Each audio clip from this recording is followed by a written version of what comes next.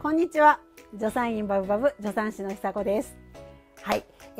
たくさん YouTube のコメントいただいてるんですけどね、その中にやっぱり離乳食の質問とか相談すごい多くって、みんな悩んでるのが、ね、結構やっぱり料理が苦手やっていうママ多いね。私料理得意なんであんまり苦痛なかったんけども、そもそも料理が苦手やから、もう離乳食で離乳食を終えて幼児食になってもね、もうレパートリーがないし、もうどうしていいか、もうそれがもうストレスになってたまらんと。でベビーフードばっかり気がついたら使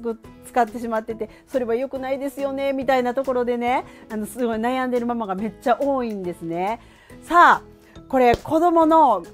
ご飯事情っていうのは離乳食を超えていって幼児食になっても小学生になっても、そして中学生以降になってもママになった限りはずっとご飯を作り続けていかないといけないわけですけども、力抜いていかへんかったらこれやってられへんよね。長いよ先。そこをどんな風に工夫をみんなしてるかっていう話、ちょっと面白い話聞いたんで、それをね紹介したいと思います。頑張らんで適当でチャンネル登録よろしくね。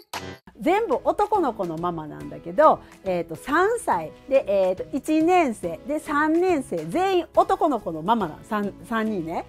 彼女はちょっと前コロナでずっとね幼稚園も休みやって小学校も休みやったでしょ。でもずっと子どもたちが家におるという状態で、男の子3人で毎日お昼ご飯がある。もうこれお昼ご飯事情は本当にね、どのママたちもみんなね頭悩ますんですよ。私は料理好きやけど毎日で子供の数多いでしょ。でみんなね、何食べたい、お昼何がいいって聞いたらみんなバラバラなこと言うねん。お寿司、いやお寿司作られへんしみたいな。スパゲッティがいい、うどんがいい、カレーがいいってみんなバラバラなこと言うねん。ほんでもうそんなん無理って統一してって言うねんけど、意見合わへんしね。でももう分かった、ほんならもう引いたママがアホやったらもうママのもう独断と偏見でいくでっつって、もう何でもいいなったら何でもいいって言うわけですよ。何でもいいって言ったからなんか作って出したらこれは嫌って、どないやねんみたいな、そんなことばっかりが毎日なのね。もう本当にしんどくって、コロナが終わってきて、学校とか始まったけれども、幼稚園とか小学校って土曜日休みやして、土日はやっぱりお昼ご飯を作らないといけないわけですよ。保育園行ってるママも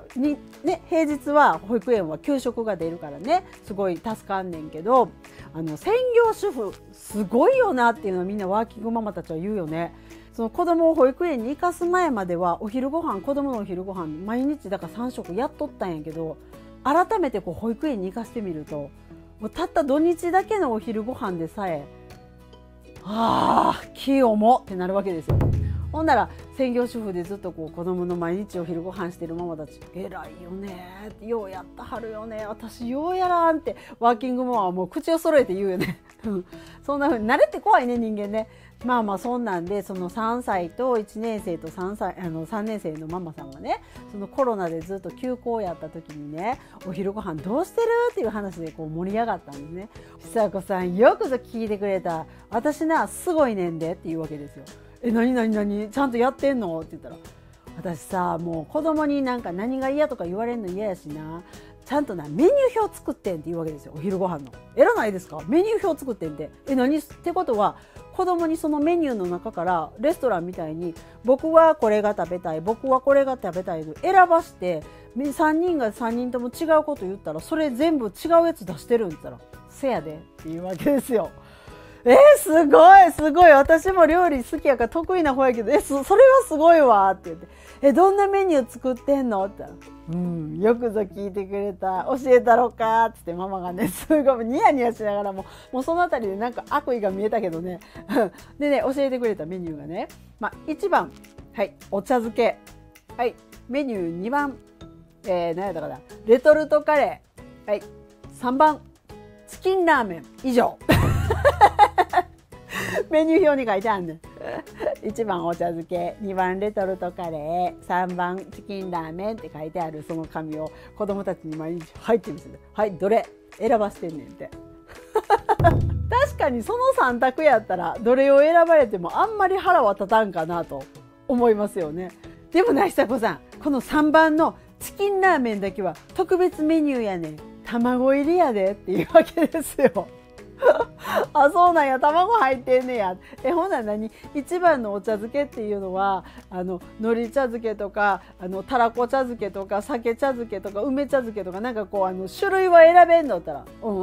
苔茶漬けだけっていうのね。なんでだってめんどいもんいろいろ買うの。あ、なるほど。ほな、2番のレトルトカレーは、じゃあこれは、そのカレーにたまにはこうチーズ投入したりとか生卵割るとか福神漬けあるとかっていう、こうトッピングはあったりするんって聞いたら、ないそんなん。あ、ちなみにレトルトカレーは湯煎しひんで。湯煎しひんの？だってあったかい熱々のご飯にな湯煎したカレーかけたら熱すぎて子供食べられへんやろ。だから熱いご飯にそのままのレトルトのカレーを湯煎かけずにそのまま封切ってジューってやって入って出すねんすごいでしょ。これが2番のレトルトカレーのねメニューなわけですよ。お茶漬けは海苔茶漬けだけで、2番のカレーは湯煎をしないジューってやったカレー、ルーは冷たいわけね、熱々のご飯にね。でトッピングなしね。で3番のチキンラーメンだけ卵ありなん？なんでチキンラーメンだけそんな特別なんだ？だって卵入れたら美味しくない？さこさん、ママの好みかいみたいな。なんかね、でもその話を聞いた時に私すごいなんかスコーンって何かがこう楽になりましたね。いいですね。子供たちそれぐらいの感じでもね、毎日の昼ご飯それ栄養は考えたらなあかんねんけどね。で3歳児はいいにしても、小学生なんかよう食べるしね。そんなよう食べる小学生に毎日そんな栄養管理考えてって、そんな晩ご飯はきっちり作ってるらしいからね。お昼ご飯なんかどうでもいいわけですよ。お腹が満たされたらいいわけだ。それぐらい力を抜いて子育てってやっていけへんかったら楽しんでできひんし、でそのママがね、そうやってメニュー表を作って子供に選ばすみたいな、その遊び心、すごい子供たちも嬉しいやろうし、でママもめっちゃ楽やろうし、でバラバラなものを選ばされても腹立たへんし、で自分で子供に選ばせた限りは文句言わせへんしみたいなことも言うわけですよ。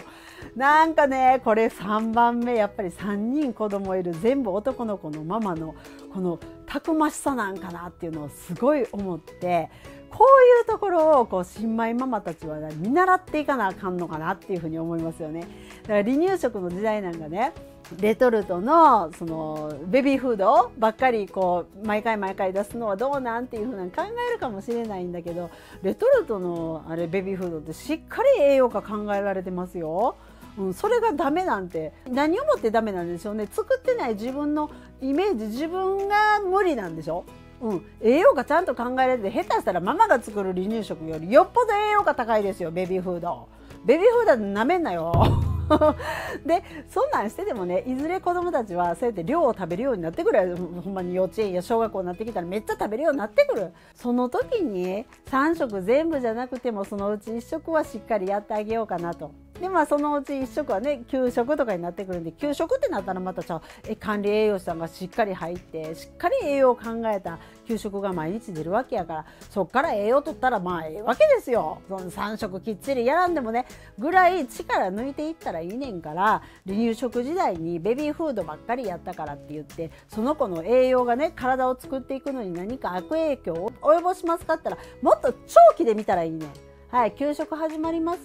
もっとしっかり食べれるようにもなる。そうなったらベビーフードやレトルトばっかりでもなくなってくる。その中にそうやってその3人のママみたいにレトルトばっかりのむちゃくちゃもう面白い海苔茶漬けオンリーとか、もう湯煎もかけへんレトルトカレーとか、チキンラーメンは卵入りとかそういう遊び心を持ってね、こうリラックスして子育てをしていけるっていう、そういうところまでこうね気持ちがいけるようになったら、これこそがほんまの育児力ですよね。変な先入観もママは全然持ってないから、自分の子育て自信持ってやってはるし、そこに楽しみをこう見出せてる。このコロナで大変やったこのね子育てのその数ヶ月もすごい楽しくやってる。この工夫と柔軟な心っていうのは本当に見習わなあかんなっていうふうに思いました。で、多くのママたちが小学生ぐらいになったらお昼ご飯は土日ね、頭悩ませて、さっき言ったようなもうカレーにチキンラーメンに、レトルトのね袋麺に、場合によってはもうカップラーメン出てくることもあるし、あともチャーハンと焼きそばと、その辺をうどんとその辺をぐるぐるぐるぐるローテーションしてる感じになってくるんですよ。そんな感じなので、今ね小学生育ててるママたちもその3人のママのねやり方ちょっと良くないですか？メニュー表を作ってその3つから3択で選ばして、選んだからには子供に文句を言わせねえというね。で、自分のその好みだけを入れて、チキンラーメンだけは卵入れ、いやー素敵それぐらい力を抜いて離乳食時代から子供のご飯を考えていったらいいんじゃないかというふうに思いました。すごくいいアドバイスをいただいたなと思って、これはもう全国のママに私は伝えたかった。はい、力抜いていきましょう。はい、12人目妊娠中、助産師HISAKOの子育て学校、チャンネル登録してぜひ入学してください。